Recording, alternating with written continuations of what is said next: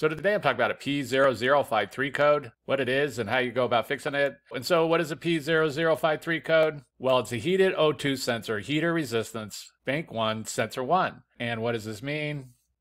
Well, basically, they're sensors and they're located on the exhaust, and they do two things. The first thing they do is they monitor how much oxygen was burnt off during combustion, and then the computer uses this information to adjust the air-fuel ratio mixture that's going into the cylinders. And the second thing they do is they monitor the catalytic converter. And there's going to be an upstream sensor called sensor 1 located before the catalytic converter. And then there's going to be a sensor 2, also called the downstream sensor, that's going to be located right after the catalytic converter or right on it. But when you get a P0053 code, the computer's seeing a problem with the sensor 1 on bank 1 side of the engine.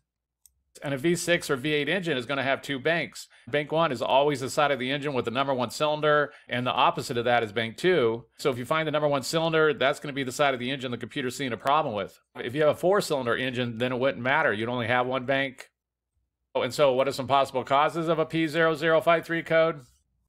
Well, the first thing that could cause this is that bank 1, sensor 1 oxygen sensor has just gone bad and just needs to be replaced. You can't test these sensors if you want to. There's some different ways to go about testing these sensors.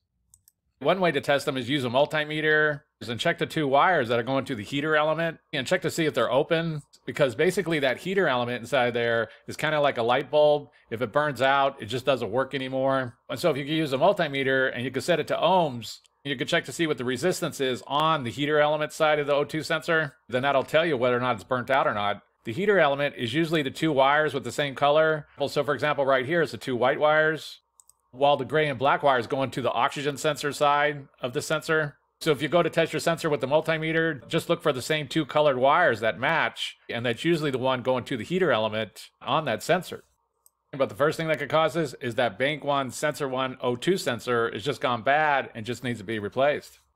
The next thing that could cause this is the wiring going to the sensor. If there's any kind of issue going on with the wiring going to the sensor, if there's an open, a short, there's a bad connection in there somewhere, something like this, and that's going to cause the same symptoms as a bad sensor. Again, you can't use a multimeter to test the wiring to be sure that there's no opens or shorts or anything like this. You will need to get schematics or a diagram for your particular vehicle to know for sure what's going on inside the wiring. But the next thing that could cause this is some kind of wiring issue.